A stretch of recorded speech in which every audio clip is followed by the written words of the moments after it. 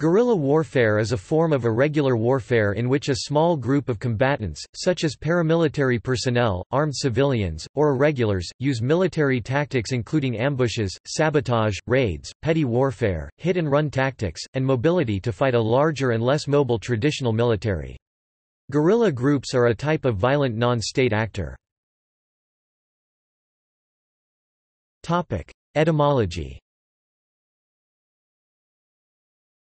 The Spanish word, guerrilla, is the diminutive form of guerra, war. The term became popular during the early 19th century Peninsular War, when the Spanish and Portuguese people rose against the Napoleonic troops and fought against a highly superior army using the guerrilla strategy. In correct Spanish usage, a person who is a member of a guerrilla unit is a guerrillero if male, or a guerrillera if female. The term guerrilla was used in English as early as 1809 to refer to the fighters, e.g., the town was taken by the guerrillas, and also, as in Spanish, to denote a group or band of such fighters. However, in most languages guerrilla still denotes the specific style of warfare. The use of the diminutive evokes the differences in number, scale, and scope between the guerrilla army and the formal, professional army of the state. Strategy, tactics and methods. Strategy. Guerrilla warfare is a type of asymmetric warfare, competition between opponents of unequal strength. It is also a type of irregular warfare, that is, it aims not simply to defeat an enemy, but to win popular support and political influence, to the enemy's cost. Accordingly, guerrilla strategy aims to magnify the impact of a small, mobile force on a larger, more cumbersome one. If successful, guerrillas weaken their enemy by attrition, eventually forcing them to withdraw. Tactics.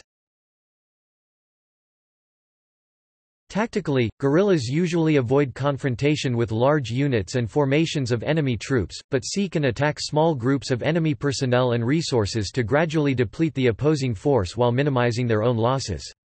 The guerrilla prizes mobility, secrecy, and surprise, organizing in small units and taking advantage of terrain that is difficult for larger units to use. For example, Mao Zedong summarized basic guerrilla tactics at the beginning of the Chinese Second Revolutionary Civil War as, "The enemy advances, we retreat, the enemy camps, we harass, the enemy tires, we attack, the enemy retreats, we pursue." At least one author credits the ancient Chinese work The Art of War with inspiring Mao's tactics. In the 20th century, other communist leaders, including North Vietnamese Ho Chi Minh, often used and developed guerrilla warfare tactics, which provided a model for their use elsewhere, leading to the Cuban FOCO theory and the anti-Soviet Mujahideen in Afghanistan. Unconventional methods. In addition to traditional military methods, guerrilla groups may rely also on destroying infrastructure, using improvised explosive devices, for example.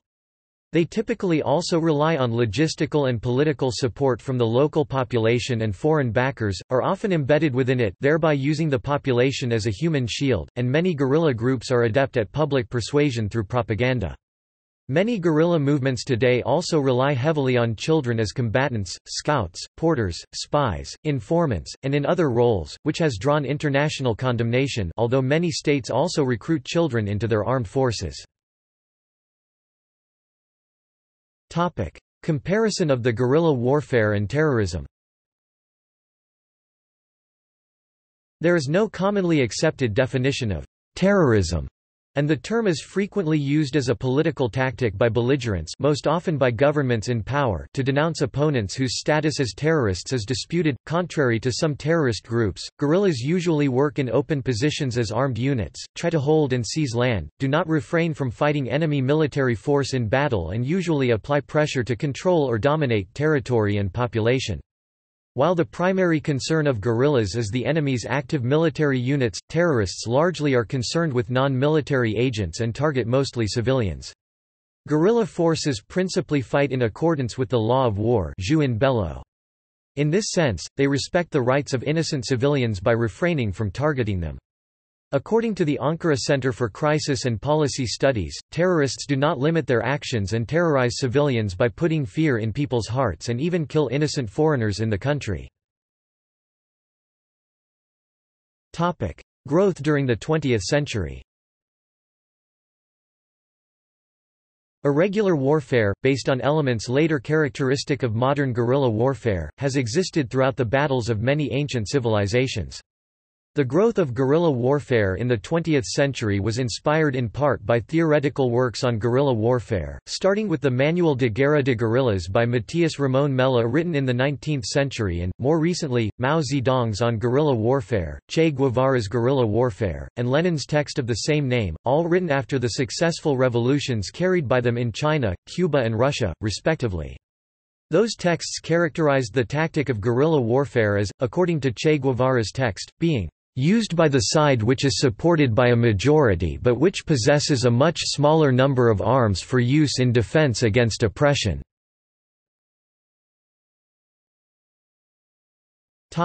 History.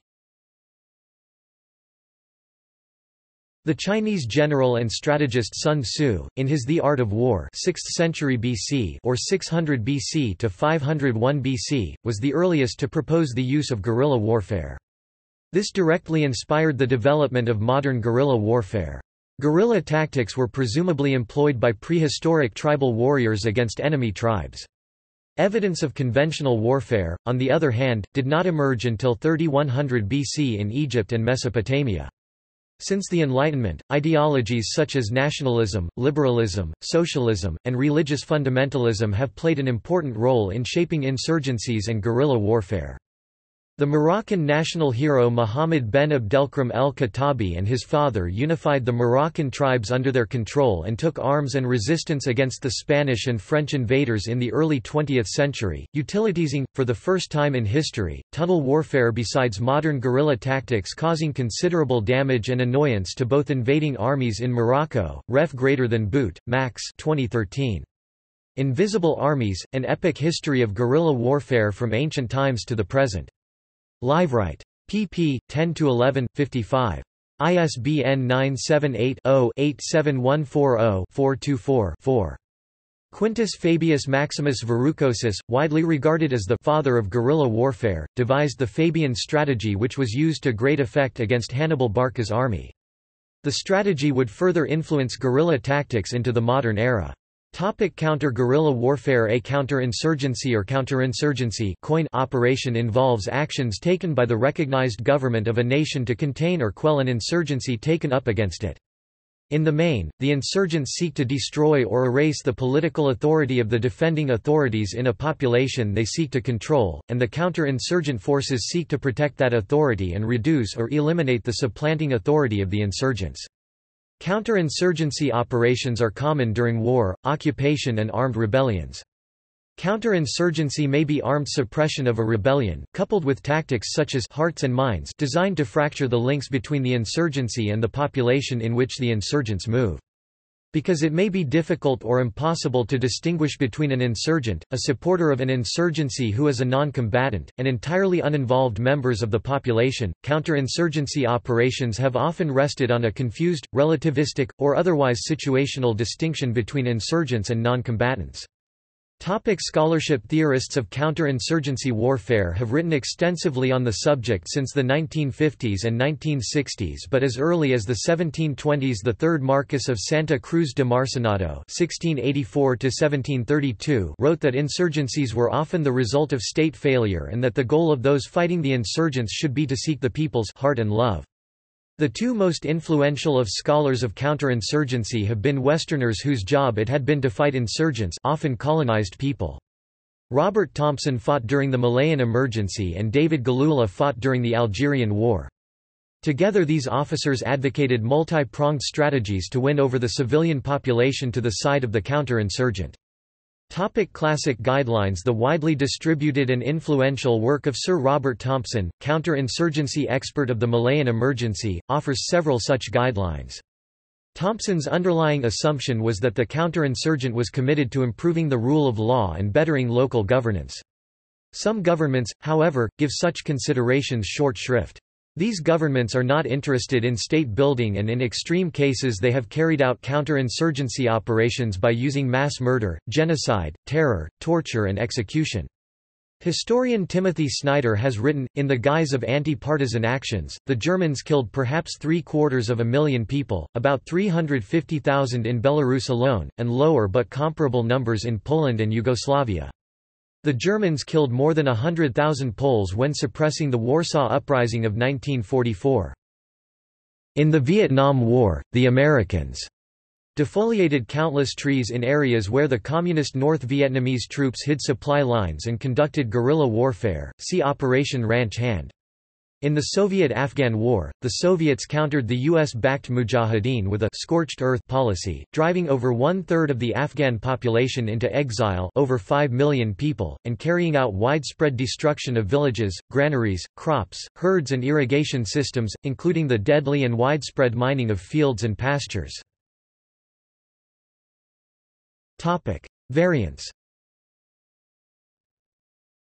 Some writers on counter-insurgency warfare emphasize the more turbulent nature of today's guerrilla warfare environment, where the clear political goals, parties and structures of such places as Vietnam, Malaysia, and El Salvador are not as prevalent. These writers point to numerous guerrilla conflicts that center around religious, ethnic or even criminal enterprise themes, and that do not lend themselves to the classic national liberation template. The wide availability of the Internet has also caused changes in the tempo and mode of guerrilla operations in such areas as coordination of strikes, leveraging of financing, recruitment, and media manipulation. While the classic guidelines still apply, today's anti-guerrilla forces need to accept a more disruptive, disorderly and ambiguous mode of operation. According to David Kilcullen, insurgents may not be seeking to overthrow the state, may have no coherent strategy or may pursue a faith-based approach difficult to counter with traditional methods. There may be numerous competing insurgencies in one theater, meaning that the counterinsurgent must control the overall environment rather than defeat a specific enemy. The actions of individuals and the propaganda effect of a subjective, single narrative may far outweigh practical progress, rendering counterinsurgency even more nonlinear and unpredictable than before. The counterinsurgent, not the insurgent, may initiate the conflict and represent the forces of revolutionary change. The economic relationship between insurgent and population may be diametrically opposed to classical theory. And insurgent tactics, based on exploiting the propaganda effects of urban bombing, may invalidate some classical tactics and render others, like patrolling, counterproductive under some circumstances. Thus, field evidence suggests, classical theory is necessary but not sufficient for success against contemporary insurgencies. Foucault theory. Why does the guerrilla fighter fight?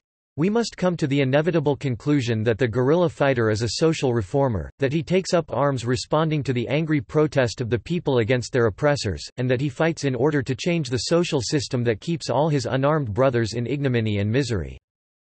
In the 1960s, the Marxist revolutionary Che Guevara developed the Foucault (Spanish, Foucaultismo) theory of revolution in his book Guerrilla Warfare, based on his experiences during the 1959 Cuban Revolution.